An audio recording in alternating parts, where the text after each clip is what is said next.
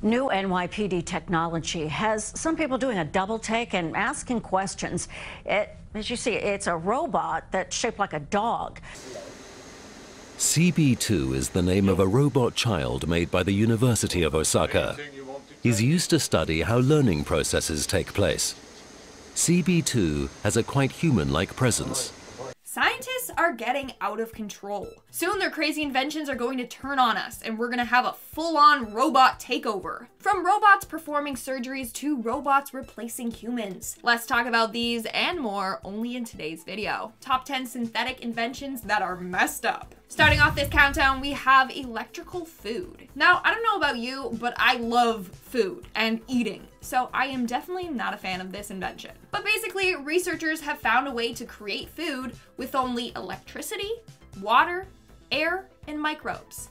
How delicious does that sound? In the end, it creates this like protein powder. It's completely synthetic, but highly nutritious. Although it sounds gross, the reasoning behind why they created this is a really good one. This could be a way to solve world hunger. It could feed starving people and also provide food to areas not suitable for agriculture. So in that sense, I am all for this electrical food. I just don't think it would taste the best.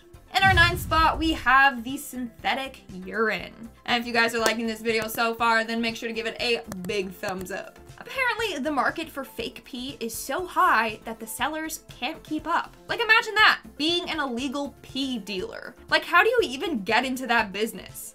Not that I want to know, like, for myself, but I'm a little curious. Anyways, the reason why people sell this is for people undergoing drug tests. If they do have drugs in their system, but want to cheat the test to make it look like they're clean, then they'll buy this synthetic urine. Apparently, it's most commonly sold at truck stops, so that's interesting. But for some, it's easier to just buy fake pee than convince people to pee in a cup for them. In our 8th spot, we have synthetic fraud. This is actually a more common issue than you would think. But basically, it's a huge crime that involves when someone steals someone else's social security numbers. Someone who commits synthetic fraud spends years paying bills and acting like they're a great law-abiding citizen. So it takes years to pull this off. In the end, this wins the trust of lenders because they're like, oh wow, yeah, you have a great rapport, sure, we'll lend you money. So they'll take out a bunch of money. Or this criminal might order a bunch of expensive products. Then the criminal abandons the fake ID and just disappears. So then banks and lenders are like, what do we do now? And then the person whose identity was stolen is left severely screwed over. In fact, synthetic fraud is the fastest growing financial crime in the US. That's crazy. Just reminds me of the movie The Identity Thief. I love Jason Bateman and Melissa McCarthy. Love them. In our 7th spot, we have the chickenless egg. Yeah, it's exactly what it sounds like. Scientists are trying to create eggs themselves with no chicken involved. I'm sorry, but that's a no from me. Now, there's a couple of reasons why they are trying to do this. 1, chickens lay nearly 2 trillion eggs per year, and they're often kept in cramped, unhealthy conditions. And chicken farming is having a very negative impact on the environment. So they are trying to create chickenless eggs. One quality that they are finding hard to copy about an egg is the fact that it's an emulsifier. So like it can mix things together that are hard to blend, like oil and water. But Hampton Creek Foods is currently going through the process and testing hundreds of substances to find a good emulsifier for these fake eggs. So far, they have created a powdered egg.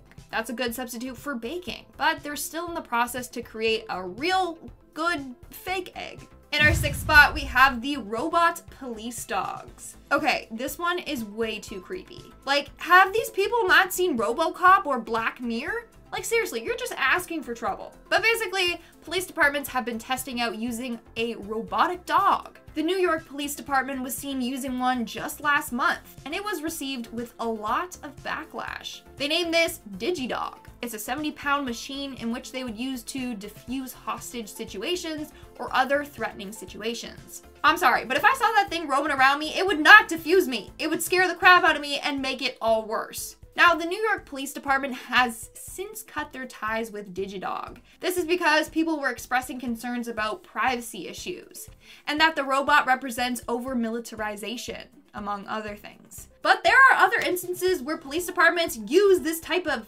scary dog robot.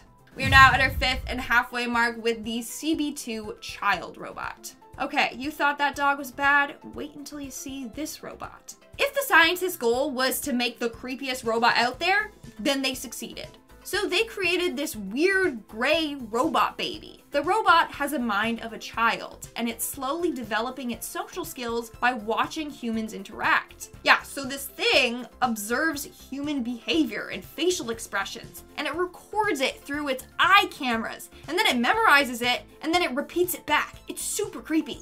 So just by interacting with humans, this robot is growing up and learning basic sentences and stuff.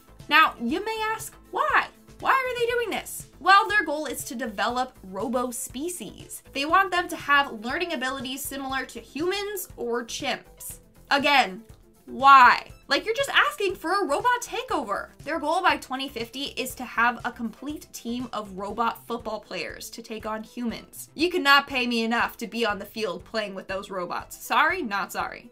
Making our way down the list, number 4, we have DNA hacking. Every time I leave the house from now on, I'm gonna wear a full hazmat suit. Not because of the pandemic, but because people are out there stealing DNA.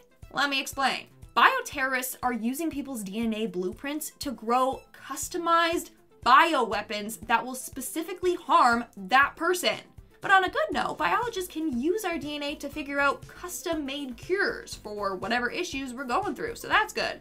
But then yeah, there's the whole people using it for evil to target other people and then kill off the population. So yeah, time to wear a hairnet, gloves, and a full suit. In our 3rd spot, we have the body control. Now this next invention is still in the works, but basically researchers have found a way to control the bodies of animals. They successfully managed to do this on beetles. Literally, they can control them and make them do whatever they want through electrical stimulation. They plan on using these to help in disaster zones, like finding injured people in the rubble, or even use them in war zones to help identify mines or bombs, which is good that, you know, they're using it for the good. But the whole mind control thing really freaks me out. Moving on to number 2, we have surgery robots. Imagine you're laying in the hospital waiting for your surgeon to come in to perform your surgery when a freaking robot walks in. Well, doctors in Japan are currently creating surgery medical robots. I'm sorry, but that is way too much. Like, all we need is for them to malfunction during an open heart or brain surgery. Now, they haven't created a robot complex enough to do those intense procedures, and I hope they never do. But they are creating a robot that will be able to conduct ultrasounds. By having these robots do minor things like ultrasounds, it would help free up nurses. And in our number 1 spot, we have the geminoid.